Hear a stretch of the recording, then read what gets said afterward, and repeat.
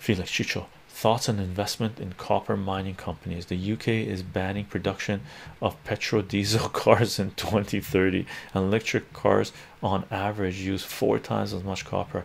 That by itself is enough to make me consider buying shares. Here's the thing, Felix. Right now, I think we're in it's an extremely time to be. It's a dangerous time to be in the markets. The only way to play it is the way I have been playing it, or family has been playing it for the last couple of years, which you need to have a strong put position as well as have strong long positions. So you're playing both ups and downs and trying to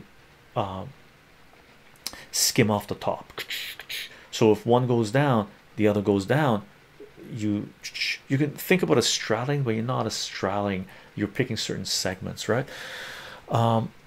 Money flow is going to go crazy for the next little while, and here's the kicker: all these globalists pushing for banning petrol and diesel cars by 2030 and making it all electric and stuff like this, they have their heads up their ass. They have no concept of science, no concept of production. They are just bureaucrats. They have no idea what it takes to create electric cars and how to that what it's going to take to replace all of these fossil fuel cars. Okay, let's say petrol and diesel cars into electric cars.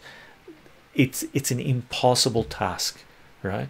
And it's an impossible task by design, because it's their excuse to bring about all these changes as rapidly as possible, because a lot of people have been brainwashed into thinking 2030 is the time, the deadline that we have to do this, otherwise the world burns, right? So this is a propaganda campaign, MK Ultra, if you want to think about it, that's been played on the masses for a number of years, right?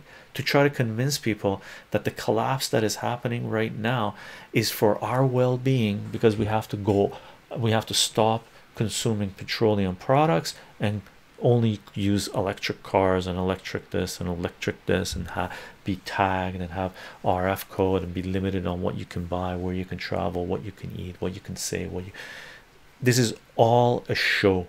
It's a dog and pony show. Okay, you couldn't even convert 20% of the cars in just Western world to electric by 2030 without completely collapsing the electrical grid system in the world.